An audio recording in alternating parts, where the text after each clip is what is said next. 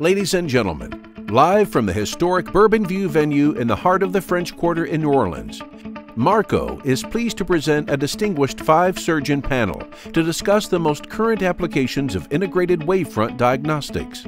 Your moderator for this evening's recorded event, Dr. Larry Patterson from Crossville, Tennessee. There's a whole new classification, a new family, a new category of implants. It's categorized EDOF, extended depth of focus, and the one we know is the Symphony. It comes both in the aspheric Symphony and also the Symphony Toric. Have you used this? How have they performed? And when you're thinking about that lens, is there anything you need to keep in mind, particularly as far as this technology goes? I find that there is less halo issues and less glare with these EDOF lenses than their predecessor multifocal IOLs. So my go-to now is more the EDOF, the Symphony and the Symphony Toric. But also, because they are more forgiving, in the past, multifocal implants, I used to exclude a lot of patients. Those who had any type of corneal pathology or posterior pole pathology, I would say you are not a candidate because of X, Y, and Z.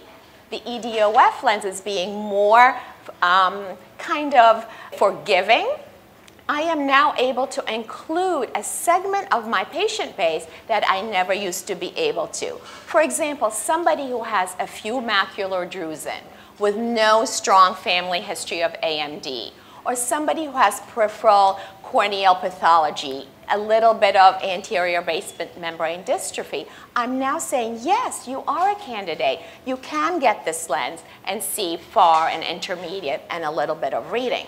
However, I still look at the higher order aberration map on my OPD3, because if that cornea is not really healthy, if it has a lot of higher order aberration, they may still not be a good candidate for the EDOF lens. And again, I use that map, I demonstrate it to the patient, and say yes or no as a candidate.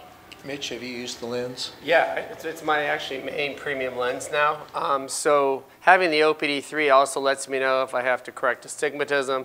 Looking at angle alpha, angle kappa lets me know, am I in that kind of zone where it's safe to use that technology, even though it's much more forgiving than the original multifocals. And lastly, I love looking at the Placido disc Myers, because that shows me if the ocular surface is healthy. So it lets me, because those patients, if you have a poor ocular surface, are not going to have a great outcome. And so it lets me know ahead of time if I should be treating those patients. Because we bring patients, we do what TOBY does.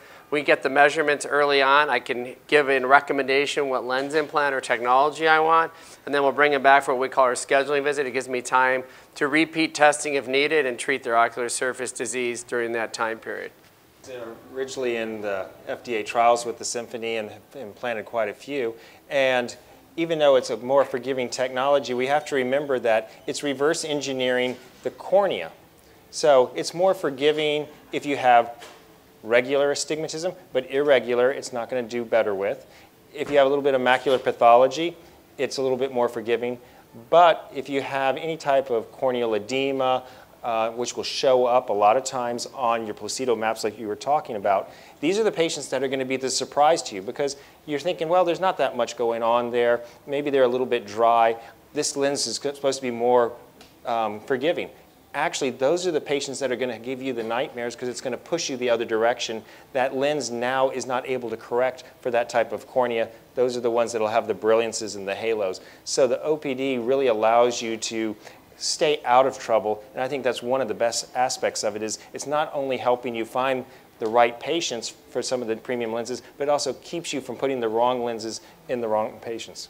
You have experience with the Symphony? I do, and it is also my go-to lens, and I've had excellent experience with it, although there are those cases that I miss the opportunity to avoid.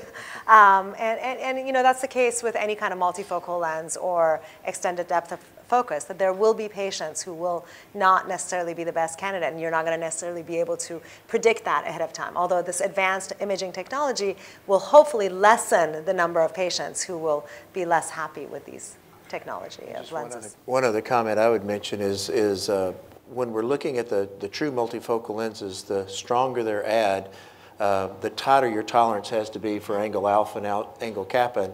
And as you get lower power, you get a little bit more leeway. With the Symphony, you get even more. So we actually put our Epic machines in a room that is next to the hallway, and we actually put somewhat darkened glass so people can still see the technology as they go by, because we're really impressed with it. So 2017 brings the 50th birthday to Marco Ophthalmic. The last 50 years have been an all-American dream come true.